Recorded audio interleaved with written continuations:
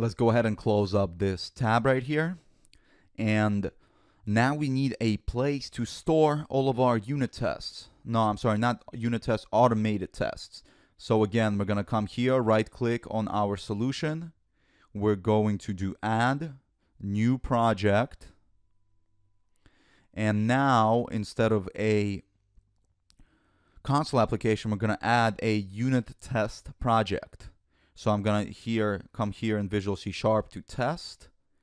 And look, we have a unit test project. This is basically just like a template that allows us to have a lot of things predefined. And you guys should have learned that from Tiffany. So instead of calling it unit test project 1, I'm going to call it our tests.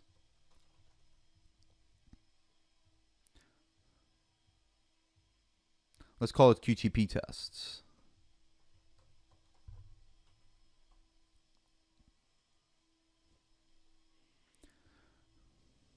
Excellent. So what you guys will see right away is it creates us these QTP tests with this test class and a test method. Things are predefined there. It's kind of like a little template that allows us to use it and have an easier way to flow through our code.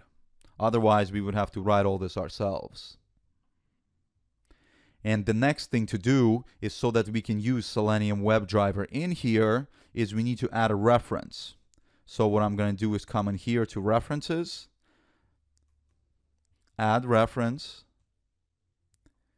and we're going to use it from our project, and it's going to reference framework.